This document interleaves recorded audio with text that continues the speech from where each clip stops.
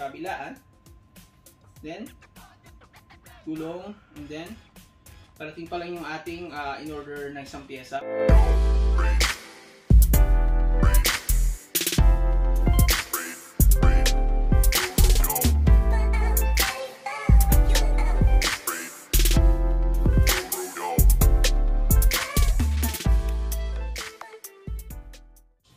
Hello mga ka-rider! Welcome back to my YouTube channel. Ito nga pala ang inyong Emobility Guru, Mr. Boo, nagbabalik. So, today's video, dumating na ang ating first part ng ating DIY project electric scooter. So basically, yan kung paano ko bubuuin ang ating first part, which is yung front wheel assembly natin. Okay?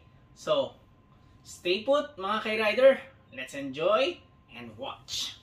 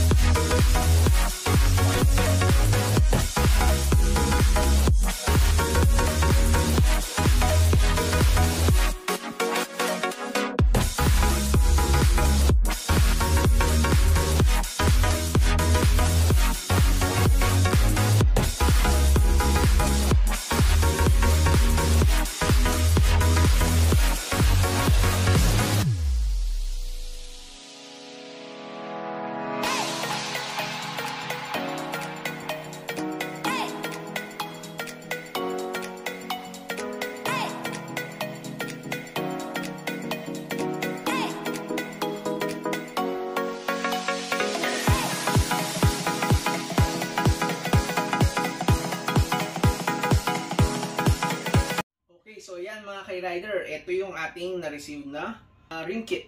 So ito yung pangharap, which is 2.5. Ito yung panglikod. So yan, pero bali hindi natin gagamitin yung pangharap.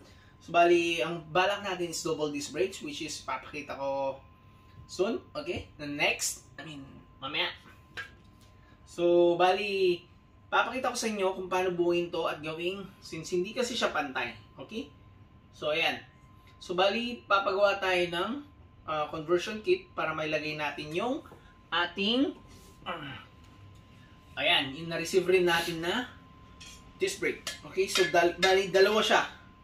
Dual disc brake natin siya, kasama na yung ating na-receive na caliper. Ayan, yung na-receive nating dalawang caliper. So, right, imagine, pero sa ngayon, wala tayong conversion kit kasi since conversion lang to, hindi siya akma parehas ng butas ng brake disc dito sa may ating rim.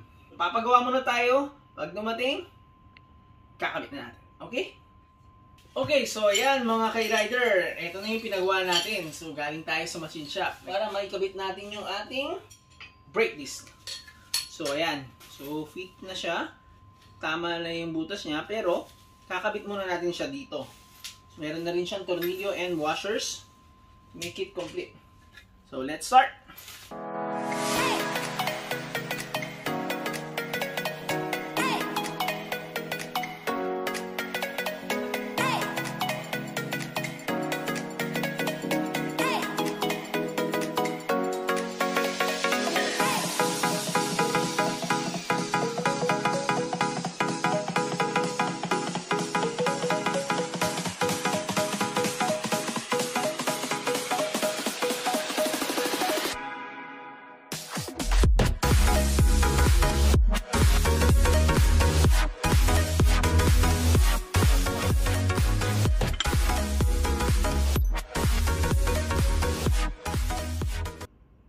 Okay, so mapapansin nyo meron tayong mga spacer dito.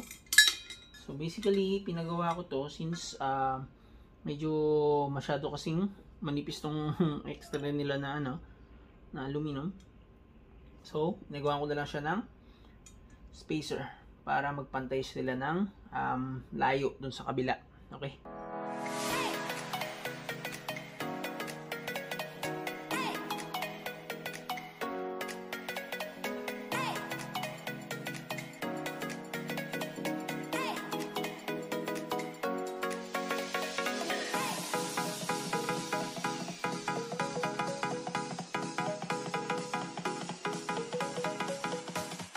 Okay, so ayan mga ka-rider. Natapos na natin na ilagay yung gulong. So, dadagdag na natin yung caliper. So, ayan, nasama na rin yung bracket ng brake caliper. So, ganyan siya. Kakabit natin. Okay. So, okay, just try to imagine this is how it will look pag naikabit na siya. Yan, dual disc brake siya. Okay, so ayan mga ka-rider, meron na tayong gulong. So kailangan nila natin ng front fork. Pag na meron na yun, kompleto nating front wheel assembly. So, subaybayin nyo ako muli. Don't forget to like and subscribe para lagi kayong updated sa aking next video. See you mga ka-rider. Always remember, let's create, ride and enjoy. See you guys!